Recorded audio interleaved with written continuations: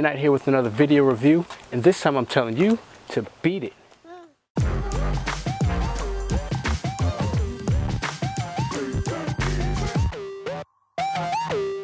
Alright, so what is BeatIt? BeatIt is a portable charger that you can use on your car, on your phone, or anything else that needs charging. And it also has another little trick, and I'll tell you what it is. Alright, so here it is. This is your BeatIt charger. You have the cables that come out here. These detach for storage,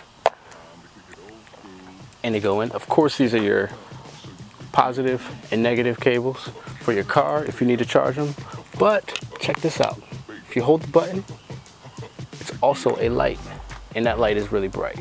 I promise you, this thing saved me on 4th of July night. I was looking for the stuff on the floor, wanted to make sure there weren't any snakes, wanted to make sure there weren't any bugs, toads, anything like that on the floor while we were sitting and watching the fireworks, and it worked. So, and it has a couple different modes, and off.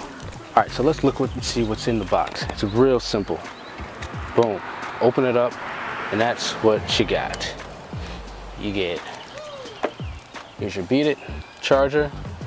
Here are your charging cables for your car. I'll show you how those work in a second. Here's your charging cable to actually get it charged. One thing I always complain about, why don't you get a box to plug this into? I guess some people have those boxes that you can plug into the wall. You can plug the outlet in straight into the wall, but man, I really would love to have one of those. Apple gives a little white boxes or whatever. I want a little box to be able to charge this up with. All right, so on this side you have, let's see, you have one button that controls it all. The blue light comes on, tells you how charged it is. There are 4 LED lights there. Right now it's fully charged. This is the little port to charge it with, and this is the port to charge the other side in if you want to charge your phone. And I have used this to charge my phone on many occasions.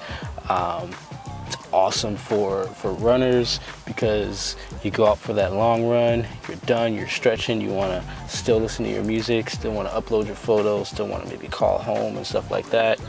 Boom, plug this in, peace of mind, you don't have to worry about it. All right, so first things first, you want to check your owner's manual always to make sure you're connecting to the right ports, and make sure you're doing the whole thing right so that you don't ruin your battery, ruin your engine in any kind of way when you're jumping your car. So first, take the red to the red, black to the black, right? Well, where's the red? All right, the red, this is your positive connector. Take the top off and connect that there. Then my negative is way over here. This basically connects to the negative. It connects to the chassis of the car, and boom, I get my jump start. First you got to turn it on. There you go. Get your blue light to let you know that it's on. This, close this tightly. You can see this is shaped differently. That's a circle, perfect circle. This is not a perfect circle, and it can only go in one way. So you connect that to here, and that is how you get your car charger.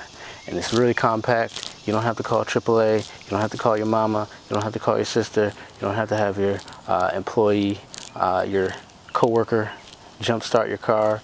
It's all in your trunk. So take this with you. Pretty cool idea. A jump start for your phone, a jump start for your car, just as long as it's charged, right?